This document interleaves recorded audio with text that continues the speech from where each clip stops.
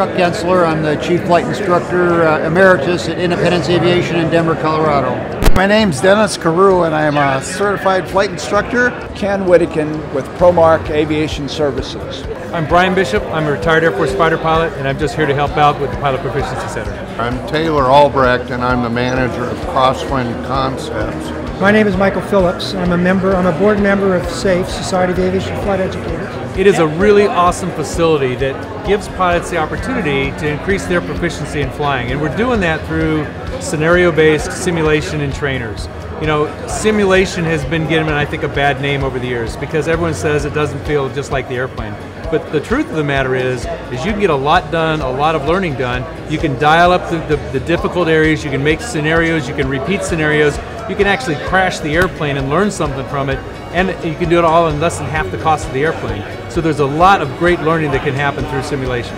The FAA and the NTSB are focusing on loss of control as an area we really need to improve as general aviation pilots. I've done a lot of IFR scenarios, and those people that are coming in are serious about it, they want to do it well, and they're working very hard to do it well. And when they don't, actually they get frustrated. You know, we had a gentleman come this year, and he hadn't flown in 10 years. Had some medical issues, he had just gotten his medical back. He was standing out here on the floor, he really looked timid, and one of the CFIs walked up to him and just said, "What's the problem?" And he said, "You know, I haven't flown, I'm a little bit nervous, I'm not sure I want to go in there." The CFI talked him in, they went in and did a couple VFR scenarios, and he came out with the biggest smile on his face. He was so energized about getting back into flying and really wanted to do it in a safe manner. I think this effort is absolutely critical to helping pilots to get to the proficiency level they need to get to. And the only way we're going to do that is if we're willing to help the community out by volunteering for efforts like this. Crosswind operations, landings, takeoffs are the #1 weather-related cause of accidents. So if I can help make a dent in that statistics and lower the accident rate and increase pilot confidence, I'm all about that. I love to do it. I'm a flight instructor. I love to teach. I love to fly. I love dealing with pilots. And so this is fun for me. It's rewarding for me.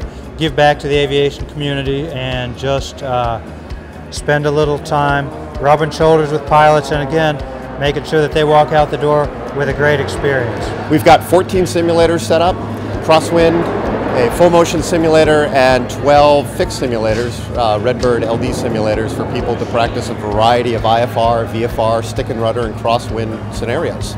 Our focus is working on at least student pilots and licensed pilots and on getting them in to fly and work on their proficiency.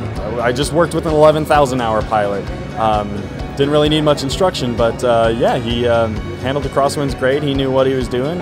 And it was so interesting to watch a young person with that much motivation, with a good skill set, who had really clearly been taught well by another instructor, and to come in and watch her learn things and understand something that she knew how to do, but had no idea how all the pieces fit together until she got back and did the learn to turn. And that's really where the success of this whole Pilot Proficiency Center is that we're actually helping these pilots gain an understanding first that simulator devices are very valuable in their training, and second, that they can improve and will improve if they use them.